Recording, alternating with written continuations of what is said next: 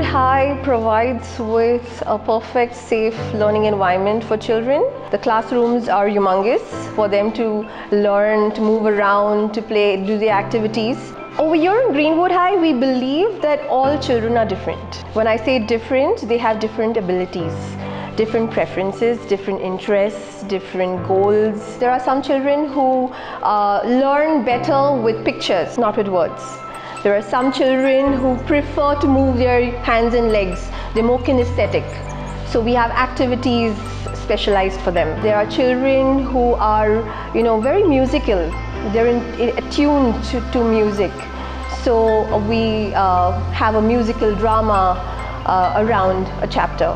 Research skills being the topmost, I'm able to practice that and use it with my students. When it comes to lesson planning, which I mentioned earlier, we are able to prepare our own lesson plans. It's not designed or crafted for every teacher. We prepare it as per our students' needs and interests.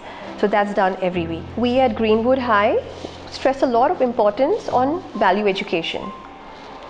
So when we have our assemblies every week, we have each class coming forward and teaching and sharing their experiences on what they've learned, thus inculcating values to the other children in the school. As a teacher, I'm an autonomous learner too. I learn every day. So I do the same thing for my children, for my students in class, in school. I give them the freedom of thought, I give them the freedom of expression, and I give them the freedom for suggestions. And that helps me plan my next lessons. Greenwood High has created its own event called as One Stop English. It's a literary fest for English, and it's conducted for children from grade 1 to 5. And this event talks about or harnesses children's talents when it comes to English.